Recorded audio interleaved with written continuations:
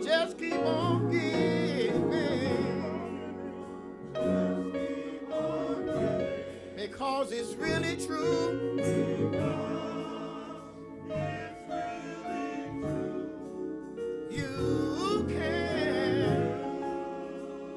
You can be God's giving.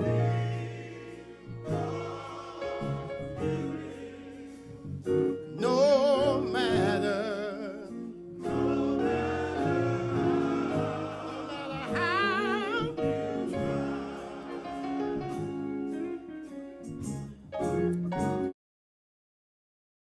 Gracious God, our Father, thank you now for the privilege of hearing your word. We pray that you would meet us in the text, tell of the truth we're teaching, that every hearer's heart might hear and receive, believe, practice, and reap the benefits thereof. We give you all praise, glory, and honor. In the name of Jesus we pray.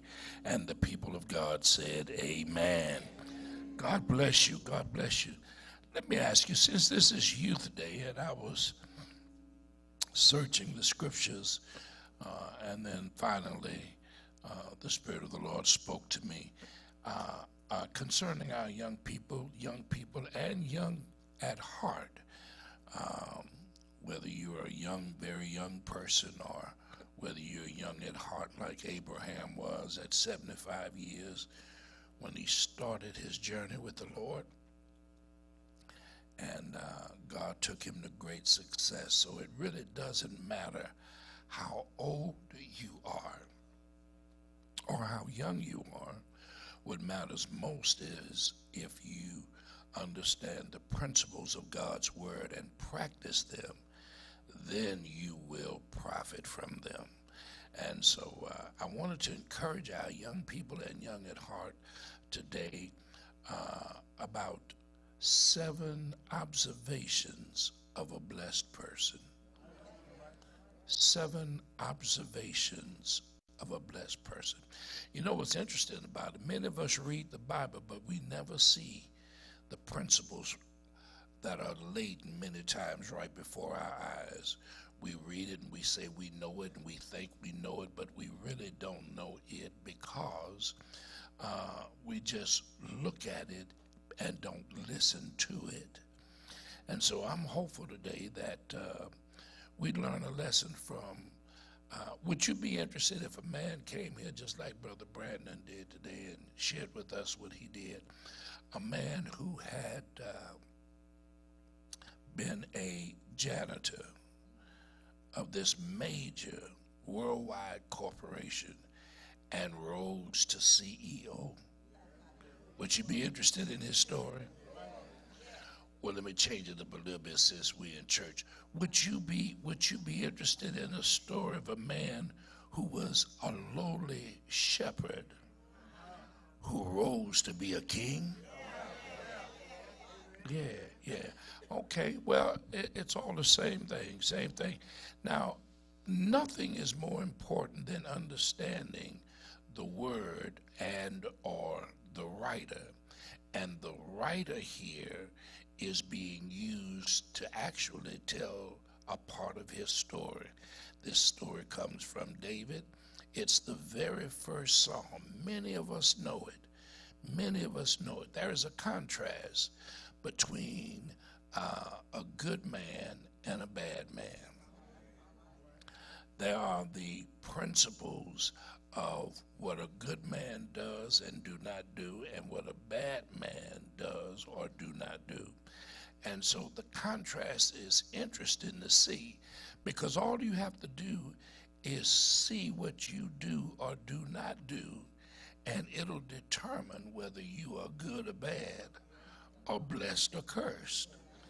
I mean, it's clear. So look at Psalm number 1. I just want to look at the first 3 verses because I don't believe many of you on this message in the time that I have really want to deal with the attributes, if you will, and can call them that, of the bad man that's found in the 4th, 5th, and 6th verse, which talks about, the wicked is foul, the wicked is fruitless, the wicked has folly, and the wicked is finished in his work because he is a failure. Now, we'll deal with that another time in the 4th, 5th, and 6th verse, but I want to deal with the 7 observations of a blessed person.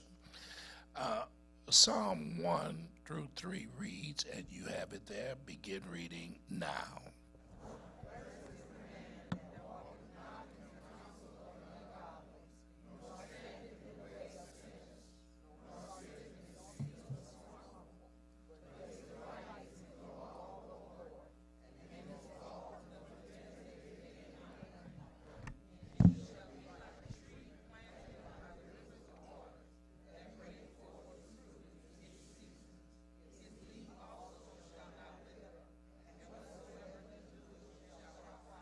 Hallelujah. God bless you. You may be seated in the presence of the Lord.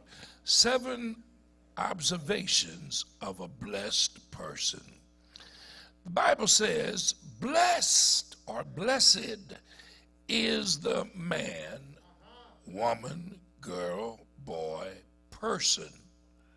Blessed is the person that does not. It starts off like this because one of the things God wants us to know through this writer, David himself, is that he had to deal with the things that most of us do rather than the things that most of us don't do. Most of us who are not blessed of the Lord walk in the counsel of the ungodly. Now, the ungodly are people who are people without God in their lives, without the benefit of salvation, without the benefit of the knowledge of God, without the benefit of the leadership of God, without the benefit of the inspiration of God, etc., etc., etc. And why would you want to take information, inspiration, or direction or instruction from somebody who's not connected with God? And yet so many times we do it with people on Facebook we don't know. We do it with people on television, commercials, movies, songs, artists, on and on and on and on. All of these people who are not connected with God, and we find ourselves accepting the information that they give us that is not godly. Excuse me. And so when we walk in the counsel of the ungodly, then obviously the direction that we're going is opposite of God. Secondly, stand in the way of sinners. Now, listen, you've got one walking and the other standing in the way of sinners, meaning having his involvement with sinners. People will tell you, well, they do it, but I don't do it, and I've shared with you before. Association brings on assimilation. If you continue to hang out with folk, stuff that they have falls on you. And whoever's the greatest influencer will fall on the other. All you have to do to get wet is stand in the rain. And many times, even with an umbrella and even with a raincoat and boots and all that stuff, you still get wet because the wind can blow the rain in directions that keep it from falling straight down, and you still become wet. Why? Because you are standing in that place where rain falls. And then thirdly, it talks about or sitting in the seat of the scornful. Now, of course, scornful are always people who have negative things to say, people who are always talking down something good, talking down people.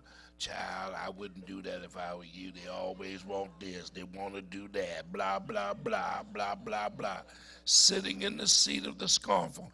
Now, you may not have even made up your mind, but their negativity rubs off on you. But it also says that when you are small-minded, you are impacted by the small-minded. In other words, small minds hang out together. They're not a threat to one another. And so a lot of times when one does not want to do something and they fear you might want to do it, they start bringing forth, spewing that negativity that persuades you not to do so. But listen to me, my brothers and sisters. This first part deals with principles of a good man who does not walk in the counsel of the ungodly, stand in the way of sinners, nor sitteth in the seat of the scornful. That's what he does not do. Now, look at what a blessed man does. In verse 2, but his what? His delight or his desire is in the law of the Lord. Now, the word law here literally means the Torah or the Pentateuch or the 5 books of Moses. Genesis, Exodus, Leviticus, Numbers, and Deuteronomy. Those are considered the books of the law. Now, David at this time did not have the benefit of the entire Bible like we do, but his desire was to know the law of the Lord. The law of the Lord. The law of the Lord.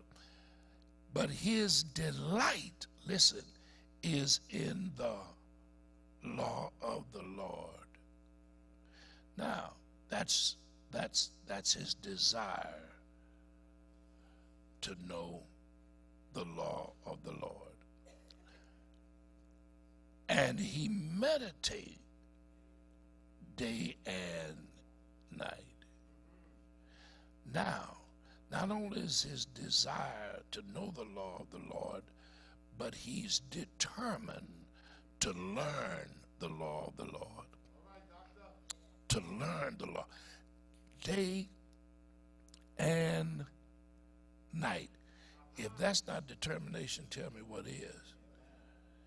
You know, anything you really want to know, you spend time with it.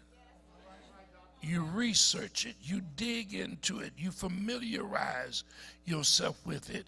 You give it a part of your attention that allows it to be absorbed in you so that you'll know those things and they will come and flow out of you the more acquainted with those things that you are.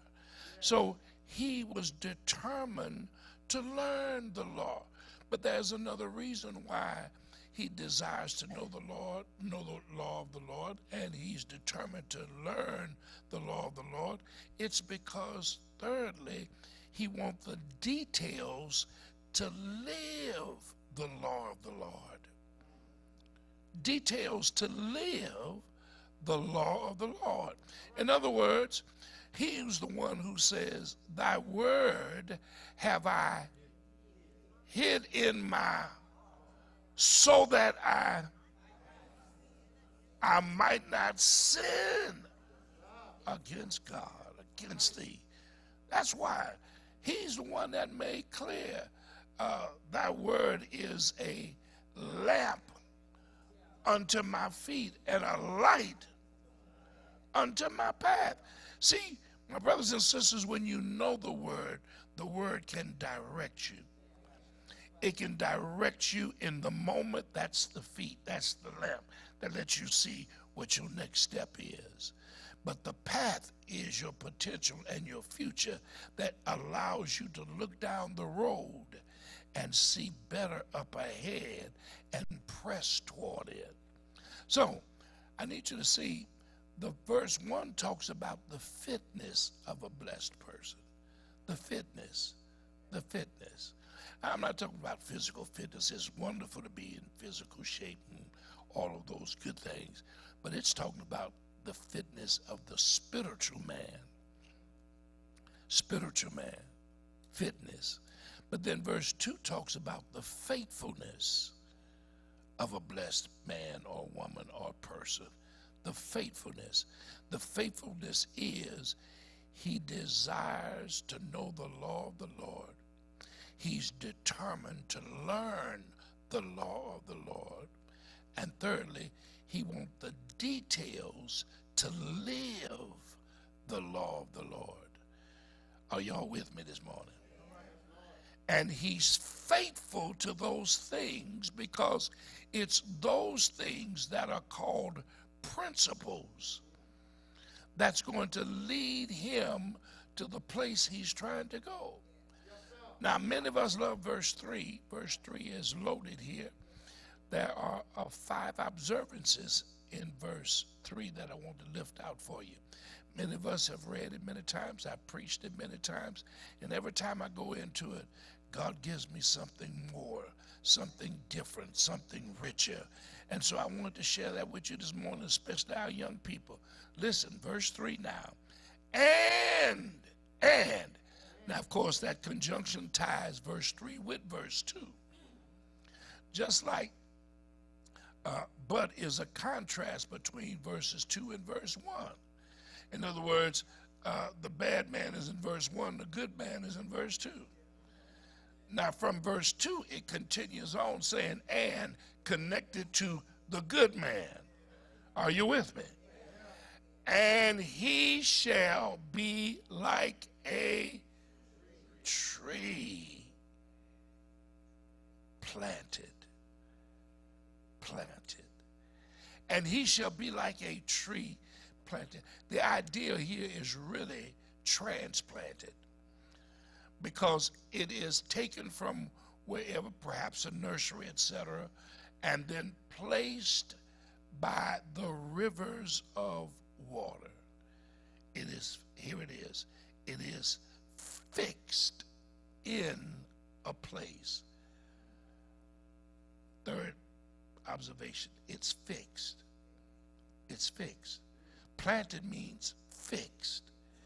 See, my brothers and sisters, the old folk used to say, rolling stone gathers no moss. In other words, my grandmother put it this way, if you keep running, you're going to run past more than you catch up with. You've got to learn how to settle down where it is most conducive for you to be blessed and to be able to discover that there are things why God has fixed you in a certain place at a certain period for a certain purpose. Listen, there are many things we desire to do, we want to do, we'd like to be, we'd like to become. But is it what God wants for us? Is it what God created for us?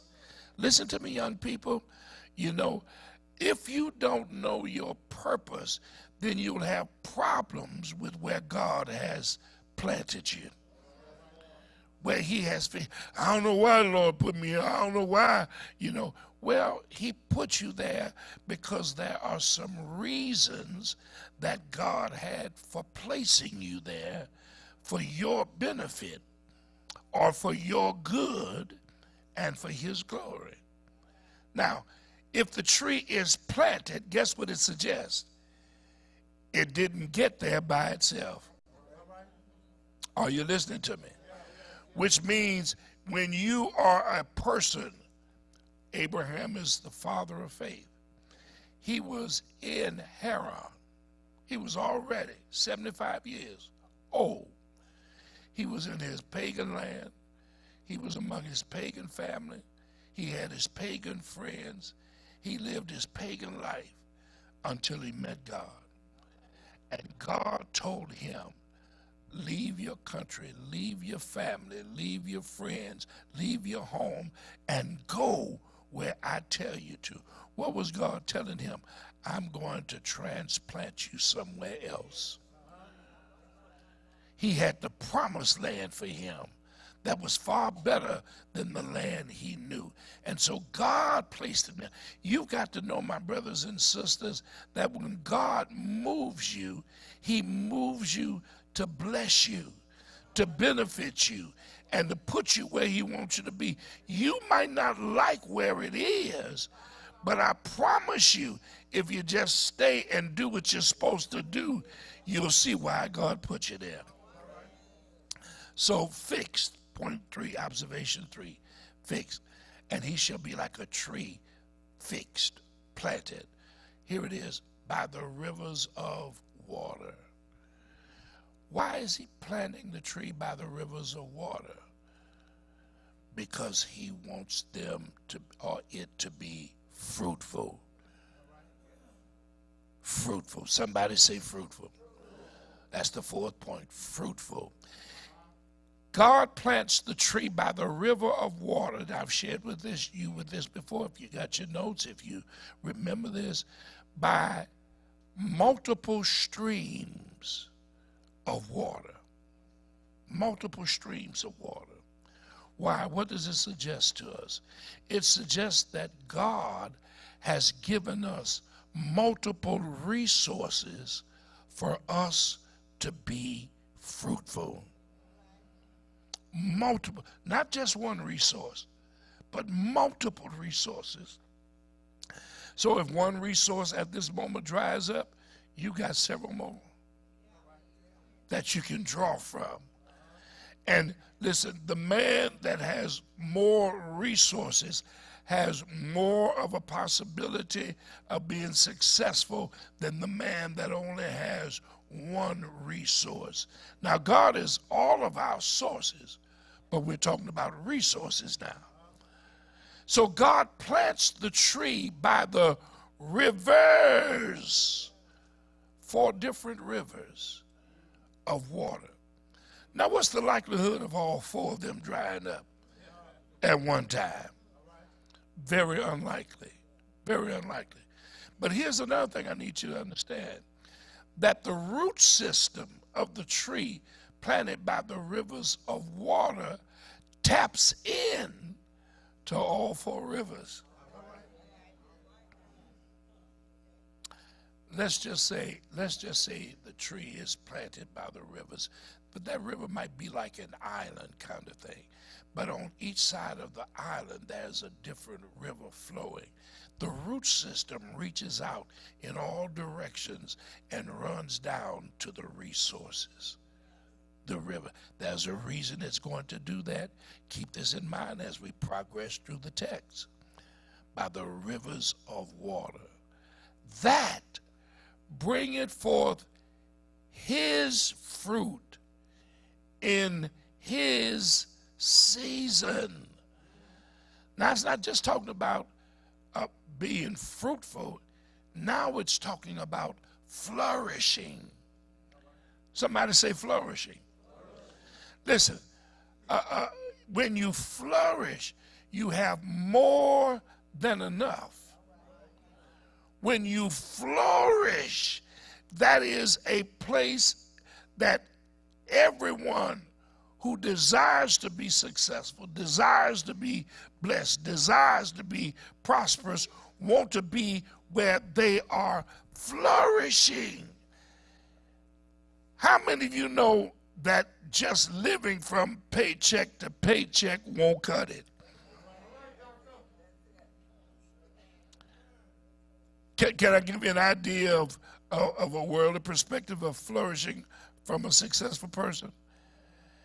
It's having more than enough, more than you need for this moment. Amen. It means a blessed abundance. It means if the market turned over today or tomorrow, you're diversified. You've got other investments. If real estate slow up or slow down, what you decide to do is, since the market has gone down, I'm going to buy when the market is low, and I'm going to sell when the market comes back. I mean, when you begin to flourish, you have more than one area of income, more than one area of investments. You flourish everywhere you turn. You're being blessed. Y'all remember the song, every time I turn around, he's blessing me. Anybody know that experience? Even if it's temporary, have you ever experienced that? Every time we turn around, he's blessing us. Something like, no, I ain't never had that experience yet. Well, I'm trying to help you to have that experience. Listen, so he flourishes. He's more than just a few apples on a tree. He's loaded, branches are way down because he's got so much fruit. Flourishing. Notice the next point. It says his leaf, this is the sixth observation. His leaf also shall not wither. His leaf shall not also wither. Here's why. Because it is flowing and it has follow through. In other words, here's what the tree that's planted by the river of resources has. It has so many resources that it doesn't dry up when heat comes. 17th chapter of Jeremiah tells you that it don't even notice when heat comes. Where other trees might dry up because the land is dry, parched, and cracked, that tree don't even pay attention to the dryness. It's not even bothered by the heat. It's not even worried about what's going on. Storm comes, winds blow, rains blow. It is secured. It is secured. And therefore, its leaves stay green. Listen, even when it's not his season. How many times, my brothers and sisters, have you gone through things and folk couldn't tell it?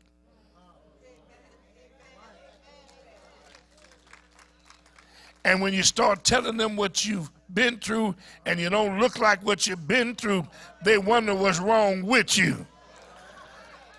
But you've got a flowing element whereby the resources keep on replenishing you, that even though you're going through everything every other tree is going through, it just don't show on you because you've got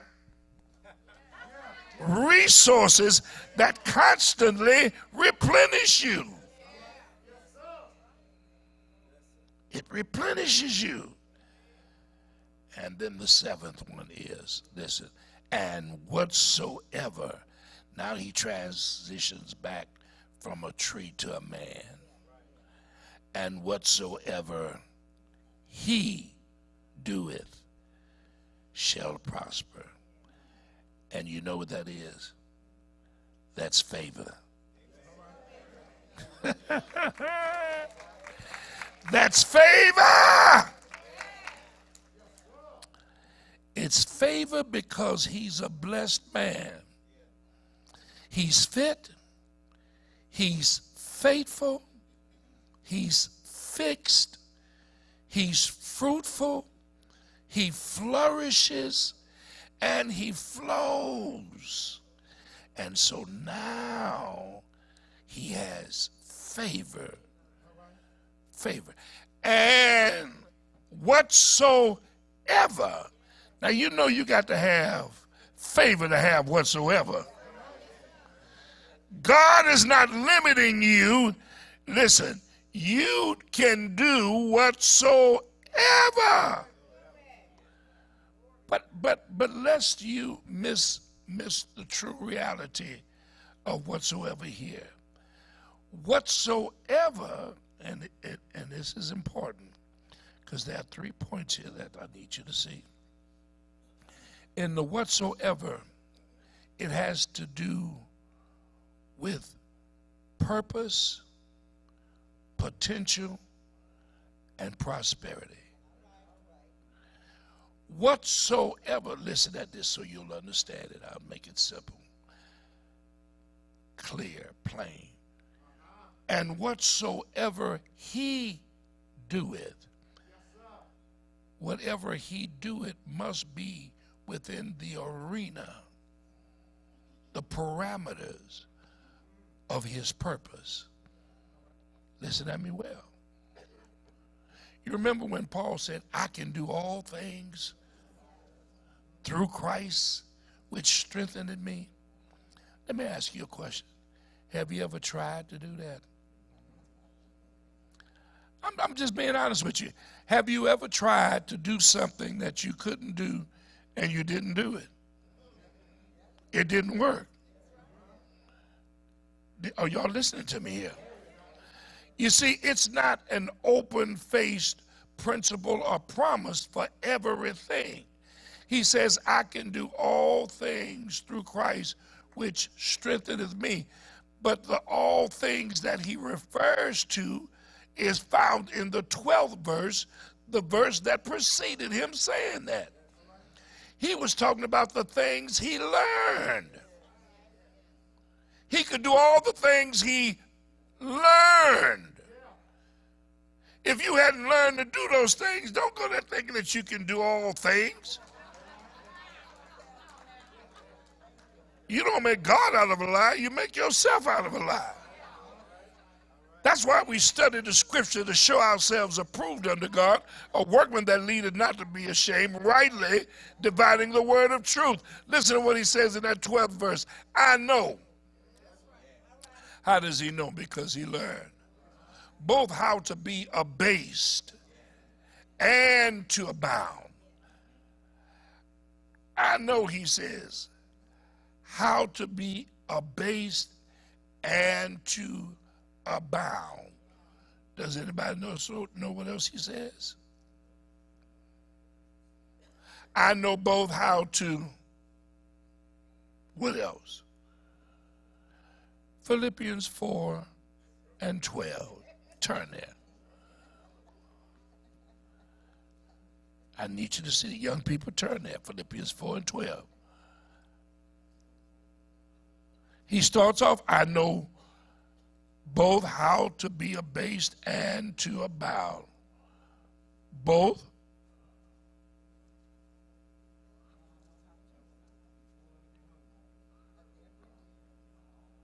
All right, listen at him. Listen. All right, Sister Keisha, you over there with the young people. Read it for me, please. I know both how to be abased. I know both how to be abased and know how to abound. Everywhere and in all things I am instructed both to be full and to be hungry, both to abound and to suffer need. Listen, all of those things he has learned how to do. And then he says, I can do all things. What might have been helpful if he would have added the word those. I know how to do all those things through Christ, which strengtheneth me. Are you listening to me this morning? You see, we make the word of God error when we take it out of context. We take the content, but we take the content out the context. And if we take the content out the context, we got a pretext. Now listen, let me help you understand something. There are just some communities that won't let you put a mobile home in it.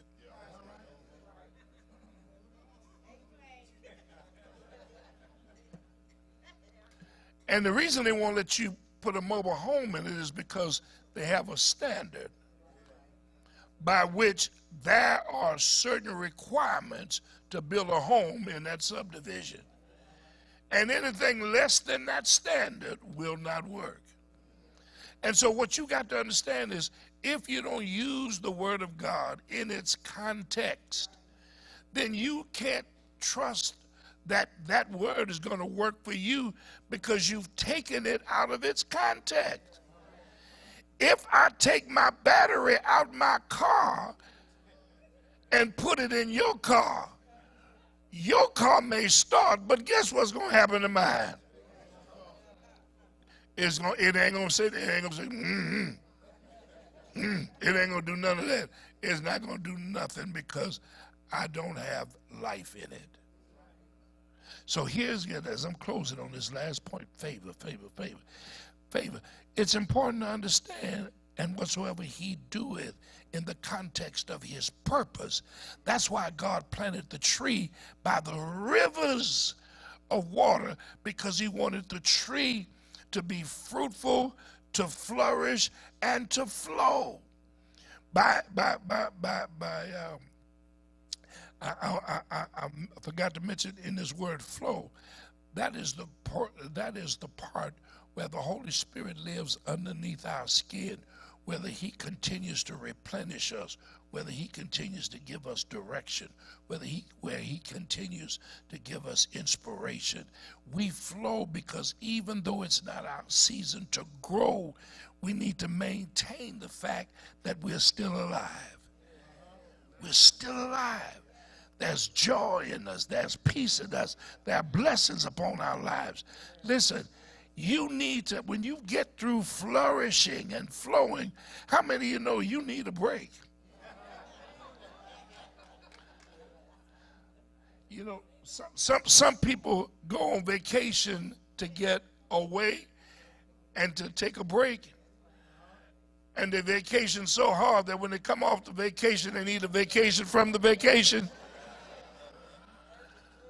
No, a vacation is designed to relax you, rest you, to get you ready to go back and continue what you're doing. And that's when you flow.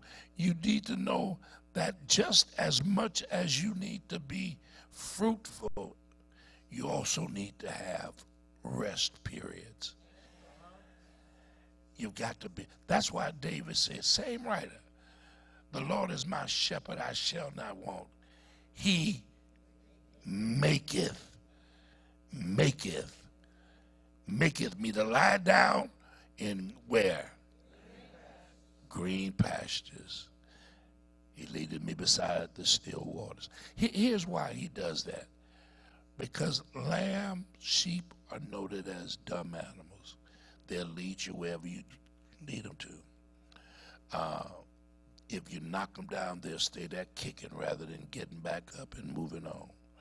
They can be on the banks of the river and die of thirst because they don't drink from rushing, moving water. That's why if they're moving from one pasture to the other and they come down by the river, the shepherd has to take his staff and dig a trench from the river backwards up on land, so that when the water rushes in, it fills the trenches with water.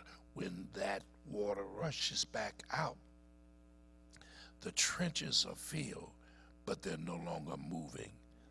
They're still waters. And the sheep will come down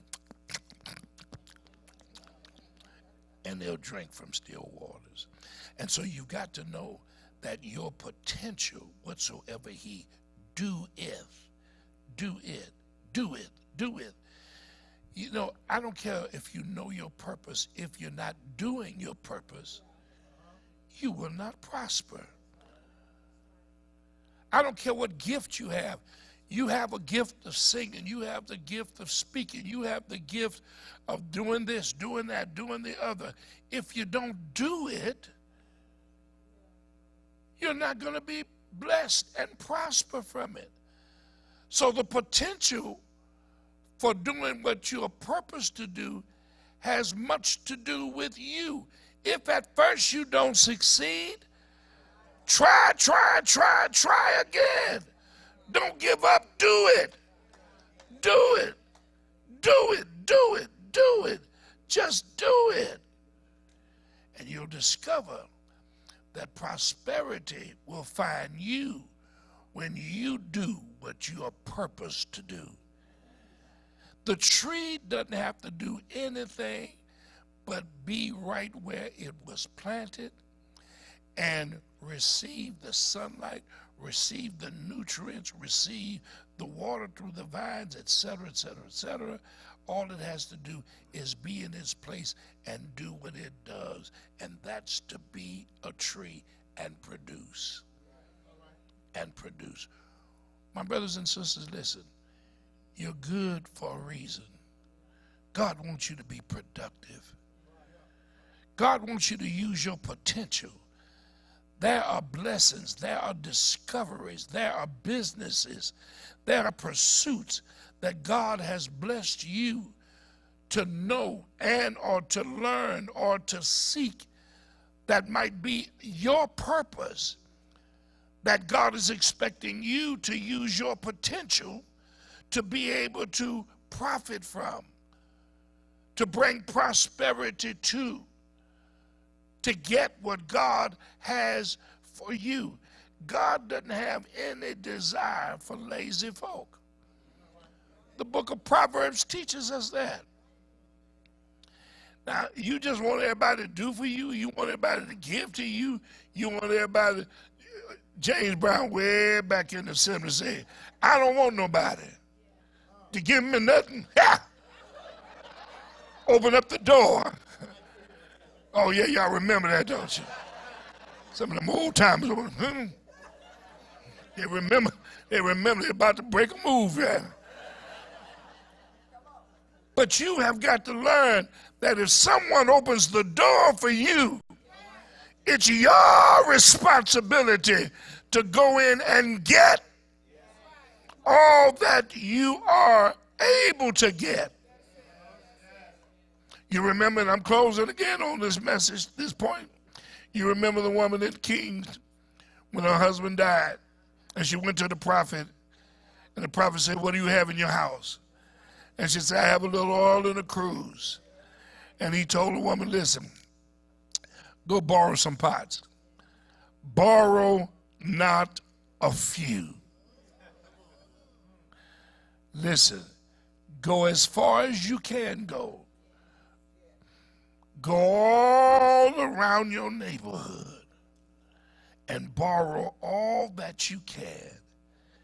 Now, that didn't make no sense to that woman. She had a little oil in a cruse, and the prophet told her, go borrow all these pots. For what? For what? I'm here to tell you sometime, my brothers and sisters, directions, instructions that God gives may not make sense now. But what makes more sense than the direction making sense is obedience to the instruction you've been given. She obeyed. She obeyed. However, she obeyed with limitations. She might have gone down one block, maybe 2 blocks in one direction and said, this is enough, boys. This is enough. Because these were the same boys that were going to be taken away by the creditor and sold to pay the bill of her husband who had taken care of his family. And so there she goes in, the Bible tells her, shut the door. Why? Because there are some things God is telling you he's not telling your neighbor. Don't be so quick to tell everybody what God is telling you. Can I tell you, everybody don't mean you good. And everybody isn't happy for your success. And sometimes you need to recognize that the same people you tell your dream to will not help you get or achieve your dreams, but will try to keep you from reaching your dreams. And you say, pray for me. The Lord told me this, that, and the other. Now you're expecting them to P-R-A-Y. And they P-R-E-Y.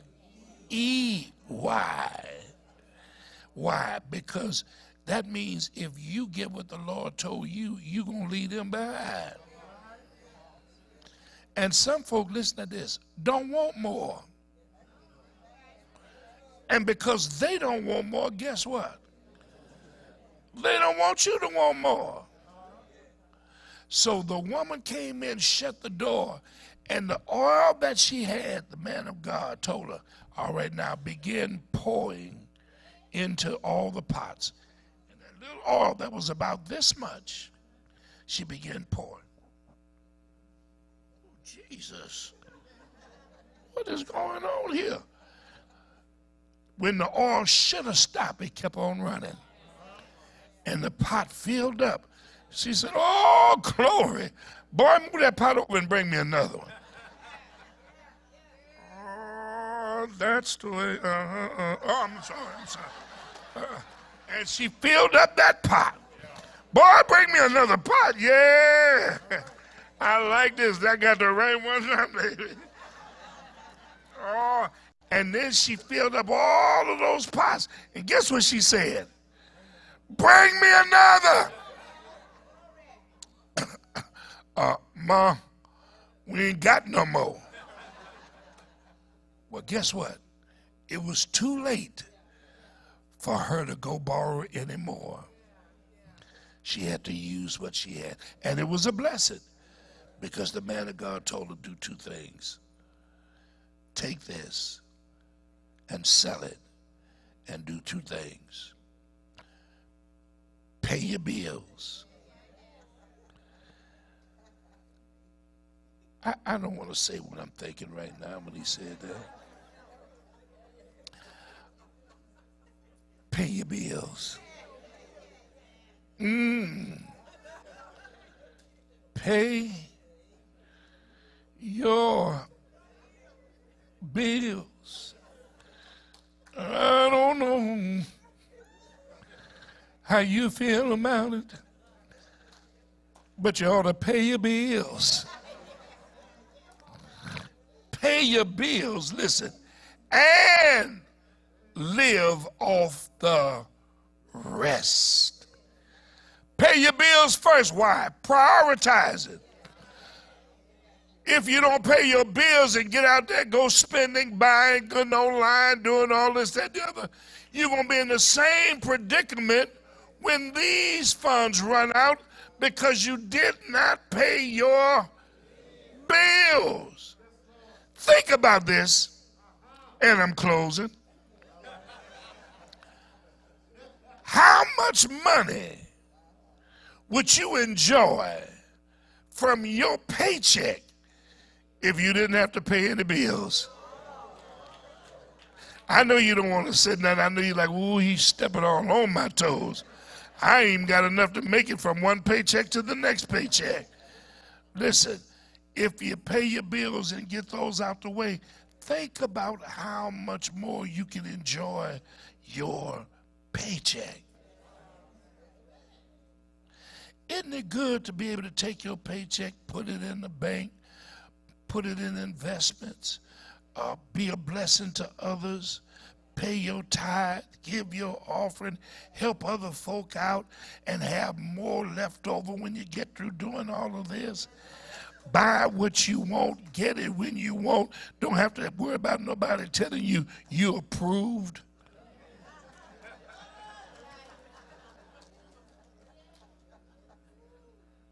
Pay your bills and live off the rest. Live, not exist, not get by, not barely make it, but live off the rest. What a blessing. That's prosperity. That's prosperity. Amen. Young people, one more time. 7 observations. A blessed person is fit, they're faithful, they're fixed, they're fruitful, they flourish, they flow, and they have favor. And when they tap into their potential, into their purpose, and do it, they will be prosperous. Give God a hand of praise.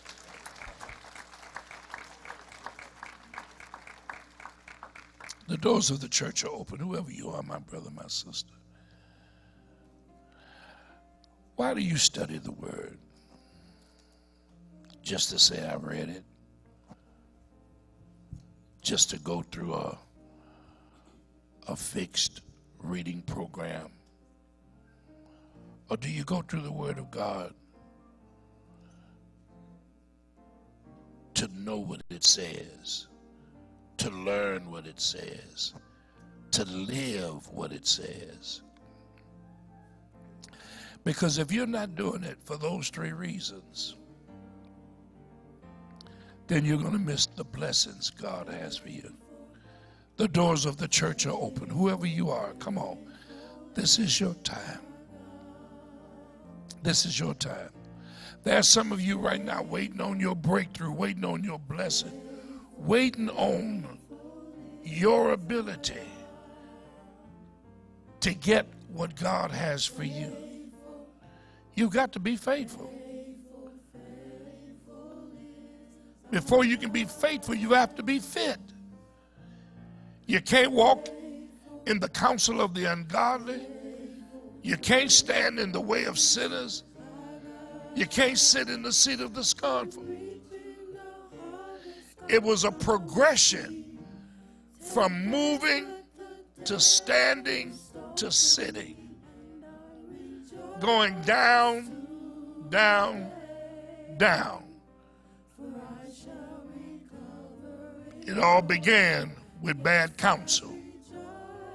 Be careful who you let speak in your ear. Be careful what advice you get from others. Look at their lives. Look at the fact that they are either where you want to be or they're on the road to where you're going. Don't get somebody who don't even go to church. Somebody who don't believe in the Lord. Somebody who don't practice the principles of God to give you information. Anything you want to know is in the Word of God. And even if you don't know it, you have those God has placed in place to help teach you that, to give you that understanding. Is there one who will come today? Reaping the harvest God promised.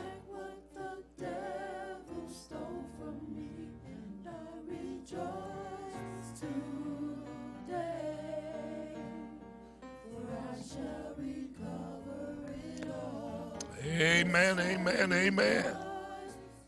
Give the Lord a hand of praise then.